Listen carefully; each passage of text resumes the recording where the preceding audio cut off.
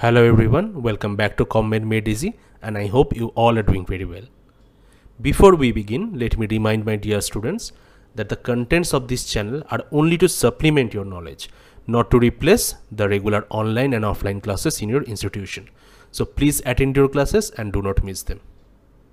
Also, if you like our contents, please subscribe to our YouTube channel, like the videos and share these videos with your friends, with your batchmates, with your juniors.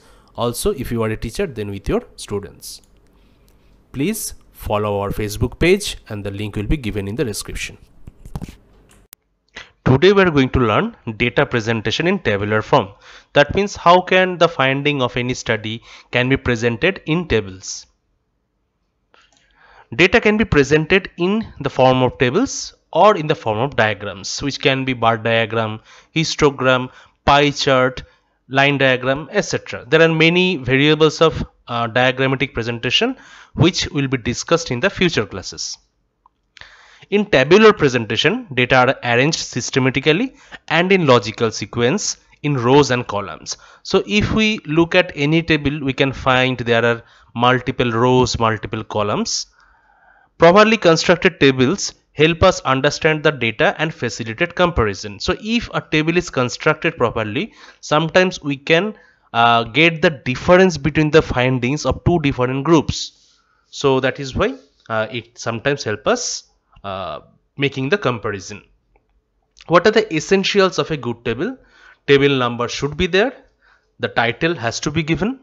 Total number of subjects must be mentioned. Proper construction of the table is very much important. Column and row headings must be there in the table, and there should be logical sequence followed. Now all these points will be discussed individually from the next slide. First is the table number. Sometimes what happens whenever we conduct a study and present the data in tabular form, we may have to prepare or make more than one table. So if we have more than one table, it is ideal that we give number to each table. So tables should be numbered sequentially, and whenever we writing the result, we can refer to the table by its number. So according to table number 2, the finding was this, or according to table number 4, the finding we got from our study is this. So table number should be mentioned. So here we have written here table number 1 or table 1 followed by a dot. This is followed by the title of the table. Title should be self-expressive and not too long. That means concise and descriptive. So title should be short, not too short, also not very long, and it should be self-expressive. That means whenever a person reads the title of the table, he should be able to understand what is expressed in the table. He do not need to look at the table directly. From the title itself, we should be able to understand that. Title is always at the top of the table. So I tell my students to remember this mnemonic T for T. So table title is at top.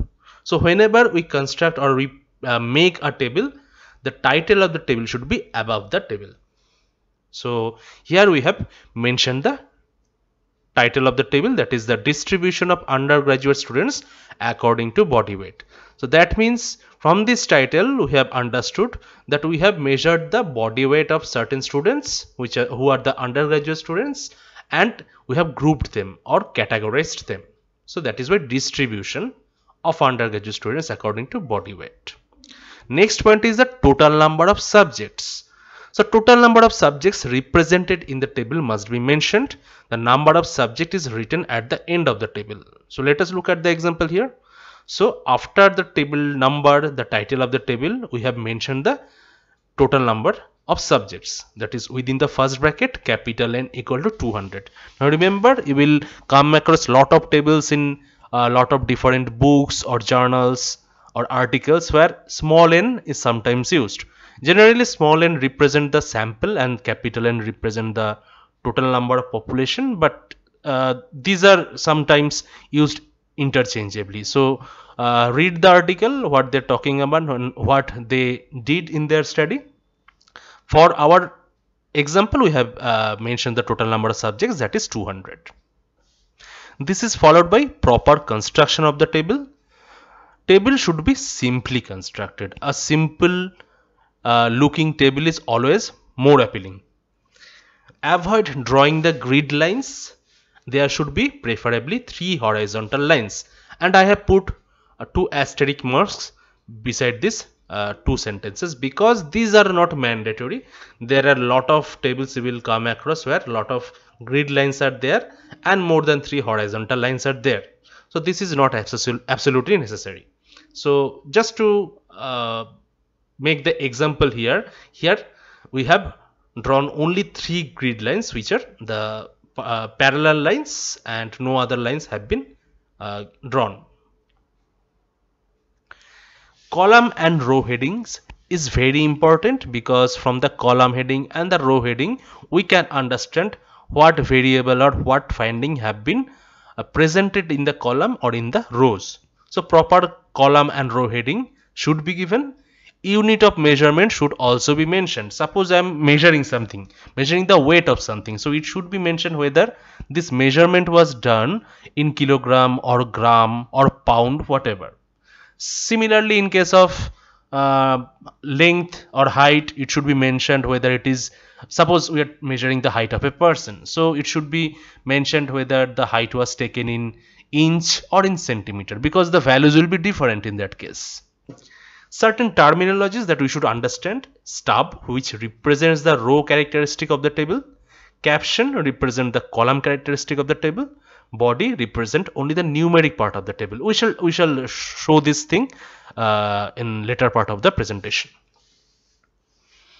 So here we have put the row heading and the column heading. So these are the column heading: number of students, that means the frequency you have measured, that means how many students belong to each body weight group, and the percentage. So these two are the columns and these are the column heading.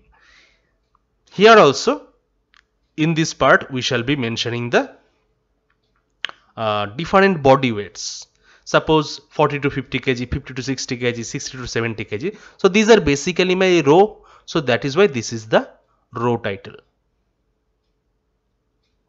Next is logical sequence should be mentioned. So items should be arranged sequentially or in chronological order. Here, as you can see, the body weight which were measured in kilogram, and the different range are 50 to 60 kg, 60 to 70 kg, 70 to 80 kg, 80 to 90, and then 90 to 100 kg. So there is a logical sequence of this variable, the body weight. We could write 50 to 60. The next row could be 80 to 90, then suppose 60 to 70, 90 to 100. So that would be haphazard. That is why we have mentioned it in ascending order, that means in increasing order, and that is why we can say we have maintained a logical sequence. After that, we have also mentioned different body weight and the number of students belonging to that body weight. So from this table we can see that there are 10 students belonging to 50 to 60 kg body weight. That means 10 students had their body weight in between 50 to 60 kg. 50 students had body weight in between 60 to 70 kg, and like this. So we had a total of 200 students, and here the percentages are mentioned. So 10 students out of 200 is basically 5%. Similarly, 50 students out of 200 is 25%. So like this, they should be 100%. Now let us look at the different part of the tables. So we know this is the table number, table 1. This is followed by the title, and the number of subjects is mentioned at the end of the title. Caption represents the characteristic of the column. Now let us go back here. If you remember, represent the column characteristic, so that is caption, whereas stub represent the row characteristic. So we are coming back here.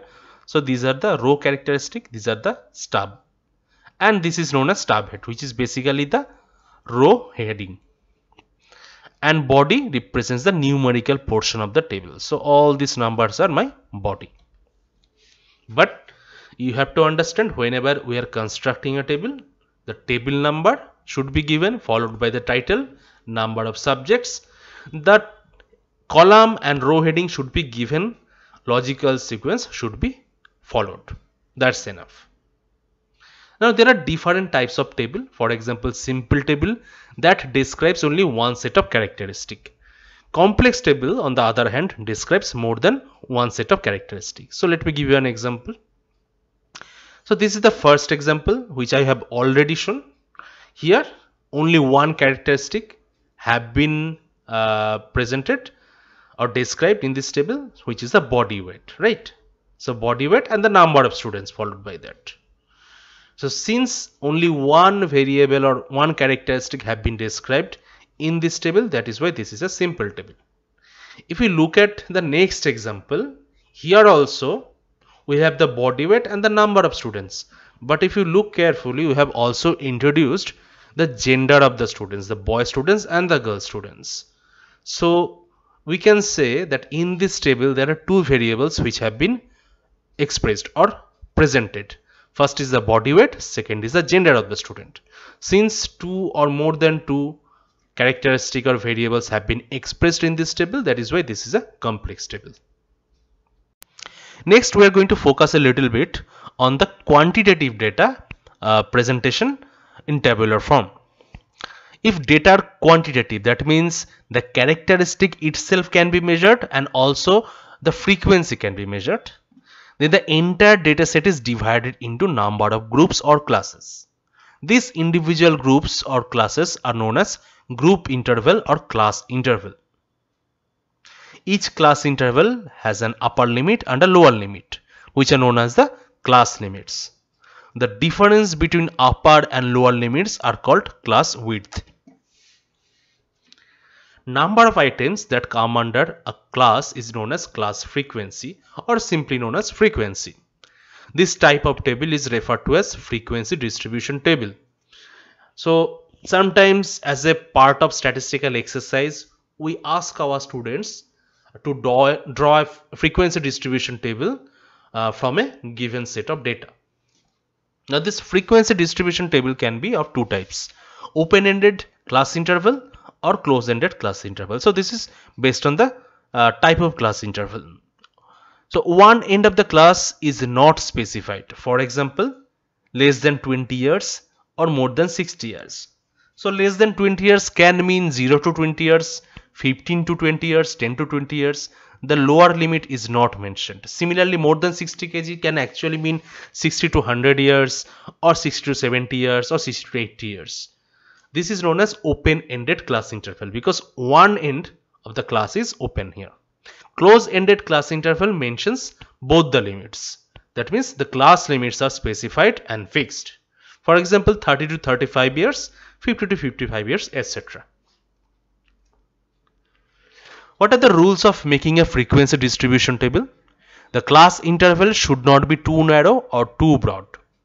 Number of classes should not be too many or too few. The class interval should be same throughout.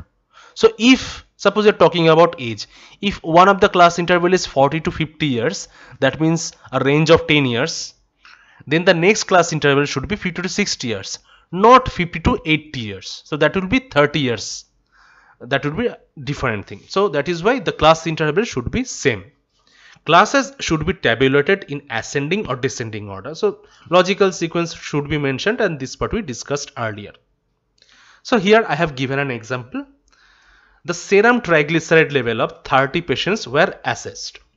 The result in mgdl or milligram per deciliter are as follows. So we have 30 different values here. This is my data set. We are asked to prepare a frequency distribution table with a data set. First thing we can do is we can arrange this serum triglyceride level of the 30 patients in ascending order. So that means starting from the lowest value, gradually increasing to the highest value. So as you can see, we have as low as 171 and as high as 243. So that is mentioned here, and the difference between the lowest and highest value is 72. Now we can make a class interval of 10. So this you can decide. You could make it 15, you could make it 20, or you could make it as low as 5. If you make a class interval of 5, there will be a lot of rows. So anyway, we have taken a class interval of 10 for our example. So that means 170 to 180, 181 to 190, 191 to 200, like this. So after this, the first thing that we are supposed to do is write the table number and what we are going to show in our table, that is the title of the table. So frequency distribution of patients according to level of triglyceride, and n is equal to 30 because 30 patients their finding have been presented in this table. Next, coming to the row column and the row title and the column title. So the column titles are frequency and percentage, and we also have made a column for tally mark, which will actually help us in counting the frequencies. This is the row, and in individual row we have the range with 10 class interval. This is the serum triglyceride level, like 171 to 180, 181 to 190, 191 to 200, like this, up to 250, because the highest value we have is 243. So that will be in this range or in this class. So when we have 171, the first one is 171 to 180. So 1, 2, 3, 4. No, I'm sorry, 1, 2, 3. These three value fall in this 171 to 180. So that is why you have put 3 tally mark here. The next one is 181 to 190. We have 1, 2, 3, 4, 5, 6, 7, 8. So that is why 5 plus 3. So tally marks can be given.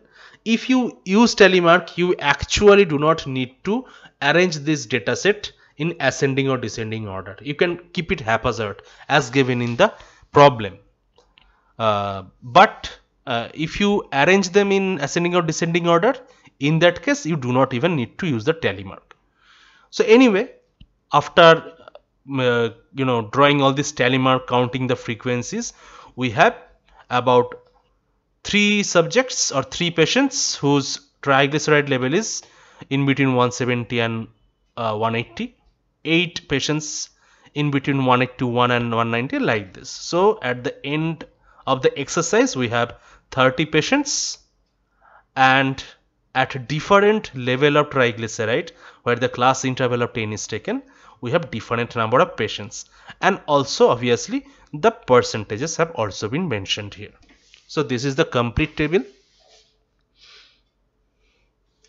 Now this is very important, and this is something which I have seen lot of students making this mistake. So we have 2 different tables. Actually we have only drawn a part of the table, right? So this is suppose the row title. So this is body weight 1 to 10 kg, 11 to 20 kg, 21 to 30 kg. Here also we have another table, or we can say the row title, which is 0 to 10 kg, 10 to 20 kg, or 20 to 30 kg. Suppose we have a number of children and we want to know which children belong to which body weight category or class. So as you can see, there is a little bit difference between these 2 tables here. Whenever I am mentioning table, I actually mean the column, row title. Alright. So the first one is 1 to 10, 11 to 20, 21 to 30, and like this. We could go even further. Here in the second table we have 0 to 10, 10 to 20, 20 to 30. So as you can see, in this table 10 is mentioned here as well as here. 20 is mentioned here as well as here. Right? Suppose there is a child with body weight of 10.5.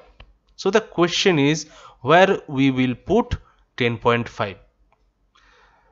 This is a problem in case of the first table. We can see we have 1 to 10 and then 11 to 20, but there is no mention of something between 10 to 11, right? So we have 10 here and we have 11 here. So 10.5 lies somewhere between 10 and 11. So in that case, where we are going to put 10.5. The second question is problematic for the second table. Where will we put 20 kg. So 20 is here as well as 20 is here. So are we going to consider 20 in the 10 to 20 category or 20 to 30 category? So that is the question. Now let us try to understand the meaning of this kind of class intervals. In first example, 1 to 10 actually means 1 to 10.999, that means up to 11. So since the next value or the lowest value in the next class is 11, so this class will actually include all data starting from 1 up to any value just before 11. So that is why 10.999. It could be 99999 multiple times, but since we are expressing in kg and we can go up to grams, so that is why 3 decimals have been considered. So even though this says 10, it actually means up to 11, that means 10.999. In this case, in the second example, okay, I will go to the second example later.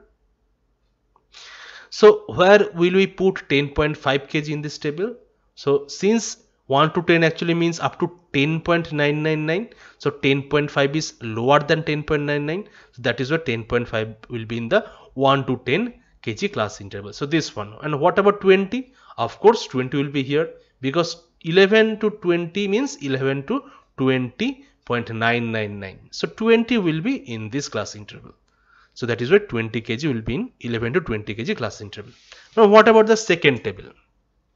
0 to 10 means 0 up to the lowest value of the next class interval. So the next class interval is 10 to 20. The lowest value here is the 10. So 0 to 10 actually means 0 up to 10, not including the 10.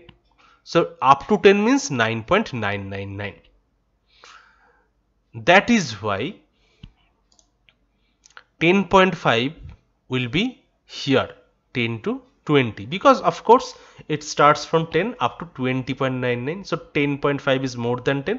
So there is no question that 10.5 should be in this class interval, 10 to 20 kg. What about 20? This 20 actually does not mean 20, we have learned here. This 20 means actually 10 to 19.999. 20 is actually here. So 10 to 20 class interval means 10 to 19.999, and this class interval means 20 to 29.999. So that is why the 20 kg will be in the 20 to 30 kg class interval. Now the first kind of table is known as inclusive type, and the second kind of table is known as the exclusive type. So please remember what is inclusive type of class interval, what is exclusive type of class interval, and if you are given this kind of class interval, don't get confused about where to put 10.5 or 20.5 like this. Or if you are given this kind of class interval, do not forget or do not get confused about where to put the value of 10 or 20. So 10 will be here, 10 to 20, and 20 will be here, 20 to 30. So with this we conclude today's session on table. If you like our video, please subscribe to our channel and share this video with your batchmates, juniors and friends from other colleges. We also have our Facebook page that you can follow. The link is given in the description. Take care, and we shall see you in our next video.